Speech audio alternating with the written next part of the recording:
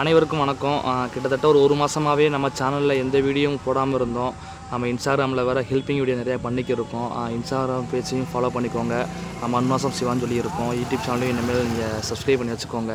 இனிமேல் நம்ம சேனலில் வந்து தொடர்ச்சியாக கிராமப்புறங்களில் மக்கள் எப்படி வாழ்கிறாங்க, கிராமப்புறத்தில் வீடுகள் எப்படி இருக்குது, அழிய போகிற நிலைமையில் எவ்வளோலாம் இருக்குது, 10-15 வருஷத்துக்கு முன்னாடி கிராமங்கள் எப்படி இருந்துச்சு, கிராமத்தை விட்டு பிரிஞ்சு போய் நகர்ப்புறத்தில் வாழ்கிறவங்க அவங்க கிராமத்தை எவ்வளோ மிஸ் பண்ணுறாங்கன்றதை போக்குறதுக்காண்டி நம்ம இனிமேல் இயற்கையை காதலிக்க போகிறோம். இயற்கையை சார்ந்து விவசாயம் பாதுகாக்கணும், கிராமப்புறத்தையும் பாதுகாக்கணும்.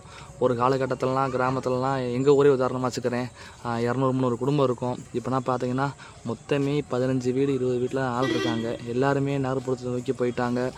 பாதி வயசான தாத்தா பாட்டின்னு இறந்து போயிட்டாங்க. இந்த ஊரே பாருங்கள் எப்படி இருக்குண்டு. இப்போ திருவிழாவுக்கு வந்ததுனால கொஞ்சம் ஆட்கள் அதிகமாக இருக்காங்க. எந்தெந்த மூலைமுடுக்கில் இருந்தால் வந்துட்டாங்க ஊருக்கு. மாசிக்கிளை திருவிழா. நம்ம ஊர் எங்கன்னு பார்த்தீங்கன்னா ராமநாதபுரம் மாவட்டம் கமுதி வட்டம் பக்கத்தில் கீழமாவிலங்கு தான் நம்ம கிராமம்.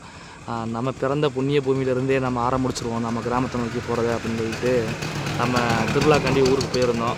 போகும்போது திருவிழாவை ஃபுல்லாக எடுக்க முடியலை, நம்மளால் எடுக்க சுச்சுவேஷன் நமக்கு அமையலை.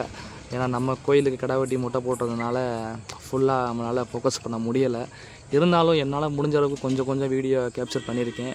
அந்த வீடியோ எடுத்து சரி நம்ம சேனலில் போட்டுட்டு இனிமேல் கிராமப்புறங்களை நோக்கி போய் கிராமப்புறத்தில் போய் அந்த மக்கள் அன்றாட எப்படி வாழ்கிறாங்க, என்ன உணவு முறை எடுக்கிறாங்க, அவங்களோட கல்ச்சர் அவங்களோட ஸ்லாங்லாம் எப்படி இருக்குது அப்படின்றத கண்டிப்பாக கொண்டு வந்தே ஆகணும். ஏன்னா எல்லாமே காசு பணம்னு சொல்லி வந்துட்டனால எல்லோரும் நகர்ப்புறத்தை நோக்கி வந்துட்டாங்க. காம்படிஷன் அதிகமாகி போயிடுச்சு அப்படின்றப்ப கிராமத்தையும் மறந்துட்டாங்க பாதி பேர். நிறைய பேர்னால் போய் கிராமத்தை விட்டு வெளிநாட்டில் பாலைவன தேசத்தில் கஷ்டப்பட்டு வேலை பார்க்குறாங்க. அவங்களுக்காண்டியும் நகர்ப்புறத்தில் வாழ்கிற மக்களுக்காண்டியும் கண்டிப்பாக நம்ம சேனலில் இனிமேல் தொடர்ச்சியாக கிராமப்புற வீடியோக்கள் நிறையா வரும். தொடர்ந்து நம்ம சேனலை சப்ஸ்கிரைப் பண்ணி வாட்ச் பண்ணிட்டு வாங்க. நிறையா இன்ட்ரெஸ்டிங்கான வீடியோ கண்டிப்பாக நம்ம சேனலில் போடப்படும். இதுதான் நம்மளோட வீடு. நம்ம வீட்லேயும் இப்போ யாருமே இல்லை, அம்மாயி மட்டும் இருந்துச்சு. அம்மாயிக்கும் இப்போ இடையில ரீசெண்டாக கீழே விழுந்து குறுக்கில் அடிப்பட்டனால நம்ம அங்கே மதுரையில் கொண்டு வந்து வச்சுருக்கோம். நம்ம மாமா வீட்டில் இருக்காங்க இப்போ. இது நம்ம வீட்டுக்கு முன்னாடி உள்ள இடம். அப்படியே இங்கிட்டு சைட்லலாம் வீடு இடிஞ்சு போயிடுச்சு. அங்கிட்டு இருக்கிறது கன்னியம்மா கோயில், எங்கள் அம்மாவோட பெயரில் அந்த கோயில். அந்த கோயிலுக்கும் விசேஷமாக இருக்கும். எல்லா கோயிலுமே விசேஷமாக இருக்கும். மதுரையிலேருந்து பாருங்கள், அந்த ஆட்டோப்பெலாம் நிற்கிறப்பெல்லாம் மதுரையிலேருந்து வந்த ஆட்டோ. கொஞ்சம் இந்த மாசி மாதம் மட்டும் கொஞ்சம் நல்லாயிருக்கும் ஊர். அதே மற்ற நாட்கள் போனால் கண்டிப்பாக ஏன்டா அந்த ஊருக்கு வந்தோம் அப்படின்ற அளவுக்கு யோசிக்க ஆரம்பிச்சிருவாங்க. அங்கேயே இருந்த மக்களுக்கு ஒன்றும் தெரியாது. புதுசாக கிராமங்களுக்கே போகாத ஆளுங்க நம்ம சும்மா வேறு ஏதாச்சும் ஒரு டேஸில் ஸ்கூட்டி போனோம்னா வெறுத்துருவாங்க, என்னடா அது வாழ்க்கை அப்படின்னு சொல்லி. அதே நகர்ப்புறத்துலலாம் எனி டைமும் கடை இருக்கும், முடிச்சிருப்பாங்க, வண்டி ஓட்டிட்டு தெரிவாங்க. ஆனால் கிராமம் அப்படி கிடையாதுல்ல. 6 மணிக்கு இருட்டிடும், 6 மணிக்கு சமையல் நைட்டு தான் ஆக்குவாங்க. நைட்டு உழை வச்சு அந்த நைட்டு அந்த குழம்பு என்ன குழம்போ அப்படியே சுட வச்சு அந்த வீட்டு வாசலில் உட்காந்து சாப்பிட்ற சுகம் இருக்கே வேறு அளவு. ஆனால் ஏன்டா அந்த கிராமத்தை விட்டு இந்த நகரத்துக்கு கொண்டு ஒவ்வொரு நிமிஷமும் யோசிப்பேன். இந்த வெயில் அடிக்கும் போது, வெளியே போகும்போது அச்சலாத்தியாக அப்படியே இந்த பைக்கில் போகும்போது டிராஃபிக்கு, இந்த புகை இதெல்லாம் பார்க்கும்போது அப்படியே கடுப்பாக இருக்கும். கிராமப்புறத்துலேயே வாழ்ந்துக்கலாமோ. இன்னும் ஒன்று, வாழ்வாதாரத்துக்கு எந்த ஒரு பிரச்சனையுமே கிடையாது. வீட்டு வாடகை கிடையாது, சமைக்கிறதுக்கு சமையல் செலவு அவ்வளோவா வராது. நம்ம பூமியில் நம்மளே விவசாயம் பண்ணிக்கிடலாம். ஒரு காலத்தில் தண்ணி முப்போலம் விளையும். இப்போ தான் கொஞ்சம் மழைக்கு கருவேல மரங்கள் அதிகமாக இருக்கிறதுனால மழை தண்ணி பேரது கிடையாது. அதனால என்னமோ ஏதோ பேரம்பிள்ளையே மயன்கள் எல்லாருமே வெளியூருக்கு போயிட்டாங்க. இருந்தாலும் அந்த வயசான காலத்தில் அந்த தாத்தா பாட்டியோ மாமா அத்தையோ யாரோ ஊரில் இருந்துக்கிட்டு நம்ம ஊரை விட்டு போயிடக்கூடாது, நம்மளும் போயிட்டால் கிராமம் என்னாருன்னு சொல்லியிருக்காண்டி கிராமத்துக்காண்டி அங்கே இருக்காங்க பாதி பேர். கண்டிப்பாக அவங்களெலாம் உண்மையிலே பாராட்டணும். என்ன தான் காசு பணம் இருந்தாலும் வச்சுருந்தாலும் கிராமத்திலே இருந்து அந்த கிராமத்திலே வாழ்ந்துட்டு அந்த ஆடு குட்டிகளை போய் ஆடுகளை பற்றிட்டு மாடுகளை பற்றிட்டு சாயந்தரம் மாடுக்கு பாலை கறந்துட்டு அந்த வாழ்கிற சுகம் கிடைக்காது.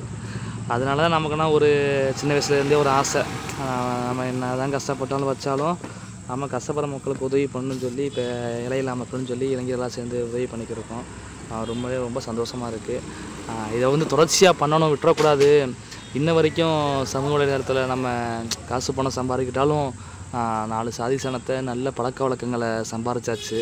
கண்டிப்பாக பாதியில் விட்டுட்டு போகிறதுனால நோக்கமும் கிடையாது. யார் என்ன சொன்னாலும் டீமோட்டிவேட் பண்ணாலும் சரி, இப்படி ஒருத்தன் பிறந்தான் இப்படி ஒருத்தன் வளர்ந்தான்னு சொல்லி வரலாற்றில் இடம் பிடிக்கிற அளவுக்கு நான் கண்டிப்பாக பண்ணுவேன். நீங்கள் எனக்கு கூட சப்போர்ட் மட்டும் பண்ணுங்கள். கண்டிப்பாக நான் சமூக வலைதளத்தில் நாளைக்கு காசு பணம் சம்பாதிச்சாலும் அது என்னோடய முழு ஒத்துழைப்பாக முழு உறுதியாக சொல்கிறேன். கஷ்டப்படுற மக்களுக்கே நான் முழு பங்களிப்பை கொடுப்பேன் என்று ஒரு சத்தியமாக உறுதியளிக்கிறேன். சின்ன பிள்ளைங்க அதான் ஆசை. நீங்கள் பண்ணுற வேண்டிய என்ன கேட்டிங்கன்னா, ஒரு சின்ன ஹெல்ப் மட்டும் பண்ணுங்கள், எனக்கு சப்போர்ட் பண்ணுங்கள். நாங்களாம் பண்ணிக்கிறோம், இளைஞர்களாக பண்ணிக்கிருக்கோம். தொடர்ச்சியாக நம்ம சேனலில் கிராமப்புறங்களை நோக்கின வீடியோ மட்டுமே அதிகமாக வரும். இனிமேல் கிராமப்புறத்தை காட்ட போகிறோம், மக்கள் எப்படி வாழ்கிறாங்கன்னு சொல்லி. நம்ம சேனல் வீடியோ பிடிச்சிருந்தா கண்டிப்பாக ஷேர் பண்ணுங்கள், கமெண்ட் பண்ணுங்கள், லைக் பண்ணுங்கள். என்னென்ன கண்டென்ட் எடுக்குன்னு சொல்லுங்கள், அந்த கண்டென்ட் நம்ம எடுப்போங்க.